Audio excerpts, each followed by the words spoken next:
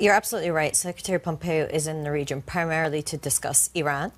He's, of course, also in the region to give a booster to Netanyahu. We saw his press conference with the Israeli Prime Minister, showing love to the Israeli Prime Minister, who's very close to the Trump administration. But when we talk about Iran, terror financing is one of those things that the Trump administration has put center stage in their Middle East policy and pushing back against Iran. We've also got him visiting Lebanon, and the visit in Lebanon will be quite interesting to watch. When his predecessor Rex Tillerson went, it was not a great visit.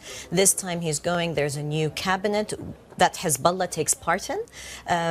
Many questions whether that push for stopping any finances getting to Iran or its proxies like Hezbollah will include curbing American support for the Lebanese government, because Hezbollah is now part of it. It seems that the American assurances are that American aid will continue, especially to the Lebanese military, which is so important, pushing back against Hezbollah and also trying to stabilize Lebanon. Absolutely. And we've seen the Saudi finance minister a couple of weeks ago. I was asking him, listen, are you going to have Lebanon's back? And he said, we're behind Lebanon all the way. And of course, that's been something that's not necessarily been a given in recent years, as we know, given that situation with Hariri. But I think it's really interesting as well, not just the terror financing angle, but we heard from Hezbollah a couple of weeks ago saying, we're ready for handouts. We're not getting what we used to get from Tehran. I mean, this is the sanctions working, isn't it? I think the other interesting aspect to also point out is how the US is obviously also using energy as a tool of leverage in these conversations, not just against Iran, of course, but also against Venezuela. Is that something that you expect to continue? Absolutely. I mean, energy has always been one of those tools for geopolitical pressure when needed.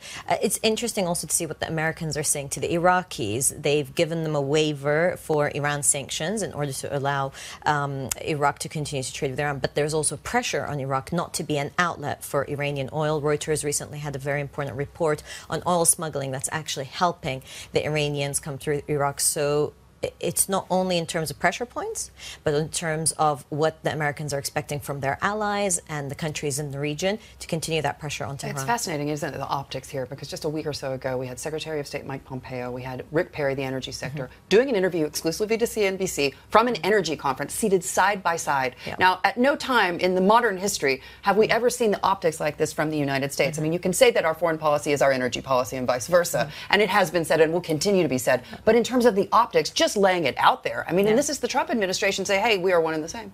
But that's the interesting thing about the Trump administration. They actually come forward and do things the way American administrations have always done, behind the scenes. And they're almost like, this is what you see is what you get. And in some ways, that's why they're popular in parts of this region, because it's like, at least you're clear. We know what you're trying to do, and you're much clearer than others that might try to say absolutely no correlation between our energy policy and our foreign policy. You're right. The Trump administration is making it clear they are one of the same.